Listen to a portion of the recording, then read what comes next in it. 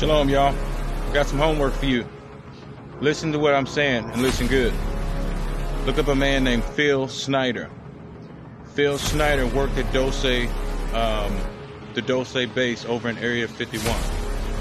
Phil Schneider said that they have entities underground that are almost 45 to 50 feet tall.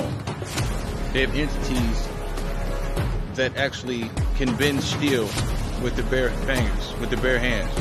They have super soldiers underground. These guys that they let into this country are not regular. They're part of a genome program. And guess what? They know that a lot of ex-military, a lot of trigger-happy brothers and sisters are gonna shoot back and fight with them, but guess what? You're gonna die brutal deaths.